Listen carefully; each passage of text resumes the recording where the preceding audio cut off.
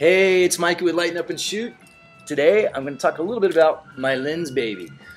Really cool lens, and they've got different optics from a fisheye to this one's called a double optic to an old plastic, kind of a dreamy-like effect with these. They've got little macro attachments that you can screw on here, so you can get in and do some really cool stuff where product photography. So Lensbaby, really cool. I like it. The reason I like it is I just shoot differently with it. It's more of a creative kind of thing.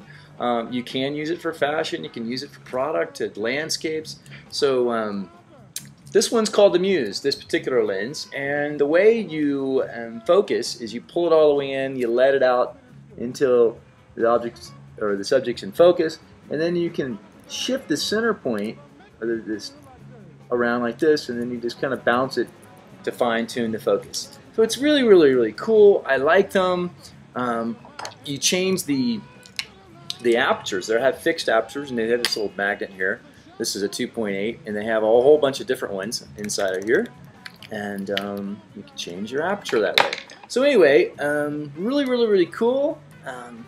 Check out some of the photos. Check out the little bit of the video. Lensbaby.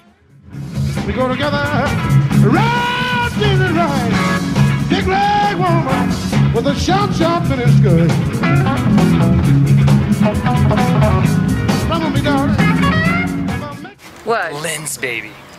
The Lensbaby? Ay, está en ese tronco. See my little lens? Ay, y ese lente. It's different. So Lensbaby is really cool. I'm using the double optic, and the double optic, it's focused in the center, and then the rest of the thing is out of focus. Okay.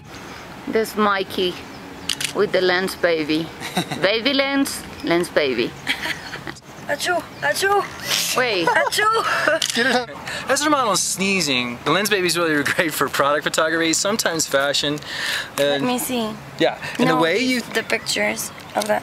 Anyway, that's how you focus it. You pull it in, let it out until you get the focus point. If you want to move the center focus over to the right or left, you can. All right, that's it.